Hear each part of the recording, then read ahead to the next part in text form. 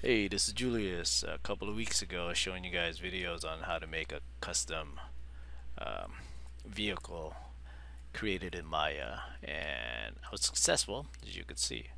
My only concern was this weird anomaly that happened in the middle of the car where a tire magically appeared, and it was kind of weird. So Fabio gave me a hand because he asked me for the model but without the texture, so I gave it to him. He corresponded back to me and said that without the textures it was fine. And I said okay, so I tried it and he was right. There was no textures and there was no anomaly and the physics were still intact.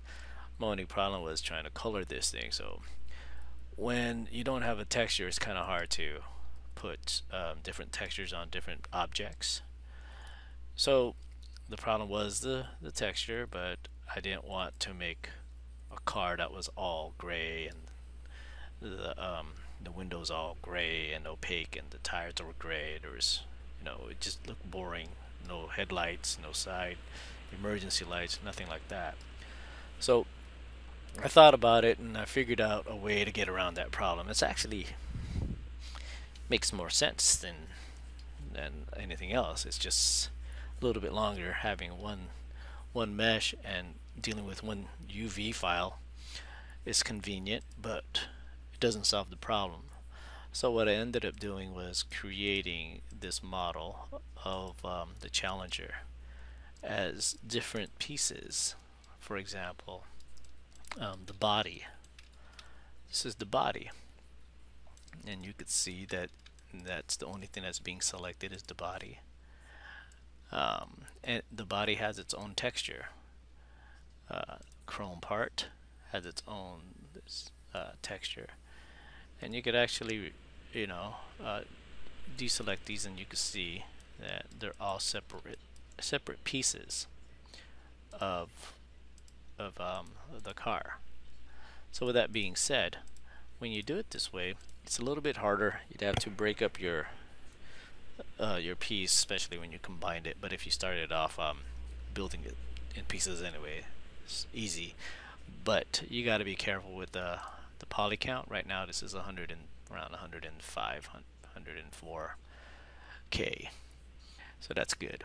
Also, your mesh should be called exactly what they are. So if you have this for Chrome, so if you want the Chrome to be, the material on the Chrome, name it Chrome. The material on the body, called the material body, and so forth and so on. So that way, um, when you export this thing, you're gonna understand what these things are at a glance instead of doing some investigative work. All right. So again, this is the hierarchy. You group these together. You could create a group and then just dump them all in there. Um, I still have a bone for the tires. It just works better. It worked better for me. I'm sure you won't need it, but I don't want to take a chance of acting weird, so I just keep it the way I was successful in importing the other ones. So I put a bone, mesh, bone, mesh, or joint, whatever you guys want to call it. And then all the pieces are all here, and you export all that, and you want to export selection. Okay, so once you do that, you go to the game engine. This is my old one, and it has that weird tire. So I've already imported the new version of the Challenger. So let's take a look at that. Pull it over here. Wait a second, and lo and behold, it is there. So let's take a peek, and there you go. No, there is no extra mesh, but there is a hole. That's not really a hole. I'll show you how to fix that. Anyway, each one of these parts are separate, which is cool. Okay, so if you go into the node view, you could see that they're all separate. If I pull this out, it will come out, so that's good. That's actually what we want. So now I don't want to mess with that, so let's go ahead and take a look with yeah, that's about right. That's cool.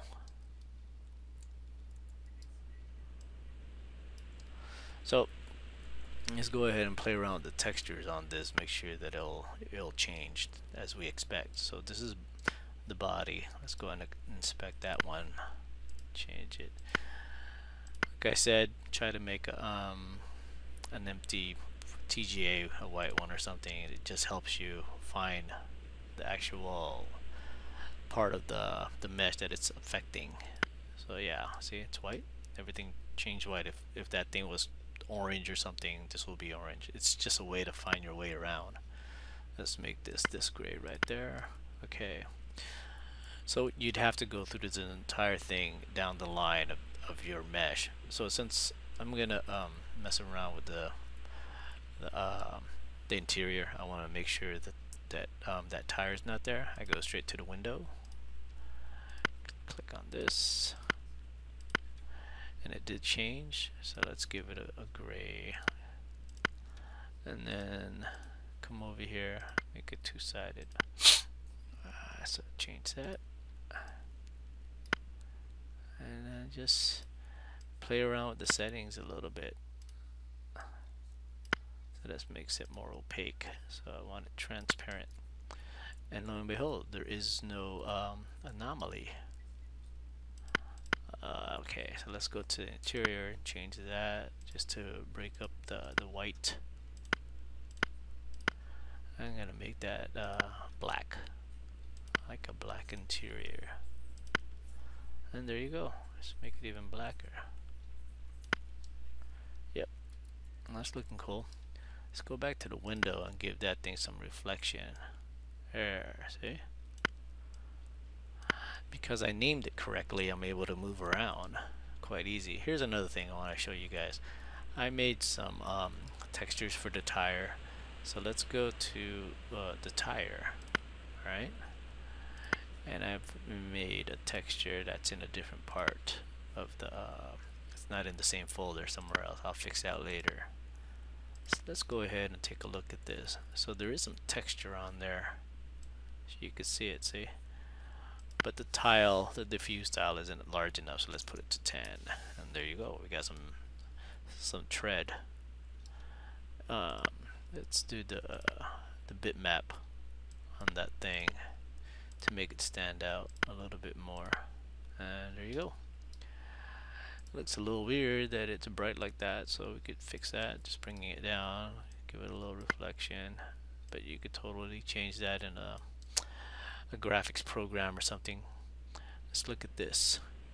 So everything is looking fairly good. Yep. We can see inside. So once that's done, you'd probably want to save that. You know, just go ahead and apply. Well, not what I want to save, but you give it a name. Let's save this as just Challenger. So now we save that. I could probably go over here and change the model. Since we have all the settings correctly, I could probably just go like this and just point that to this, and let's see what happens. And there you go. So now I got that model, the new model, as a vehicle. It's got the physics. All we got to do is fix all this part up, which I could do that later. Anyway, I set it up correctly. We still have some textures to work on, and I hope you guys find this very informative what I just did. So just remember your hierarchy when you're making your model. This is true for 3D Max too, or 3D Studio. Oh, and another thing I want to show you guys, eventually, future, I could probably do a tutorial on coding some of this stuff. Like, for instance, this drone, it's got some code. It's way out here. So when the character Kelly walks by it, it affects it. So let's move it way over here. Now, if I get closer, I don't know why it's not spinning. I have to fix that. Anyway, make it closer. Wonder if it'll start reacting to it. Yeah, see? So now we got the drone reacting to Kelly. So if you ever wanted to make like a World of Warcraft type game where you're looking at it from above, this is probably something you could do. You just make the camera stationary up here. It could only go so far, so you can see the action already happening. So you could just imagine this being like a bunch of little warriors or orcs or something coming towards you. So you could, there's a lot you could do with this particular software. Alright, that's it. Talk to you guys soon. Bye. This is Julius, over and out. Yeah, this thing is looking pretty sick. Later.